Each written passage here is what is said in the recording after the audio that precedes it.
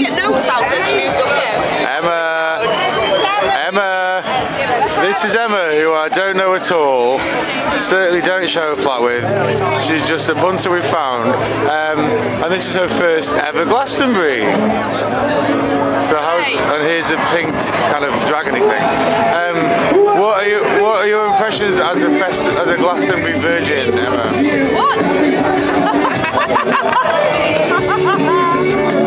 Laughing. I think it's quite good. Quite good. I'm only going to go through streams till the end of it. It's fun. We like the cider bus. Yeah, I like the cider bus.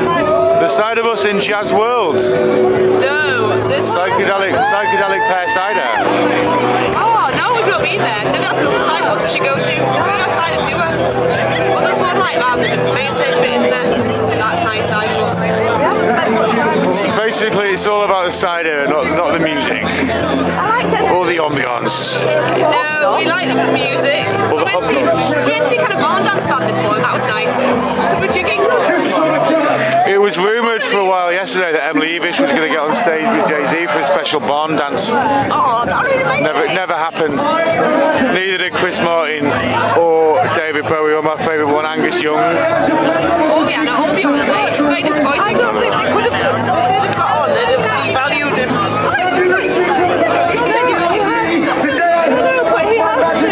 It would have been like Jay-Z. He has to sell it himself, because if he relies on someone else to sell it, it wouldn't have been him. It would have been playing into the hands of Noel Gallagher, wouldn't it? Yeah. The hand of Noel Gallagher. I think it would be a good thing. Let's blame Noel Gallagher for that. I blame Noel Gallagher for everything. Sorry? I blame Noel Gallagher for everything. Pretty much. Certainly the credit crunch. And pollution.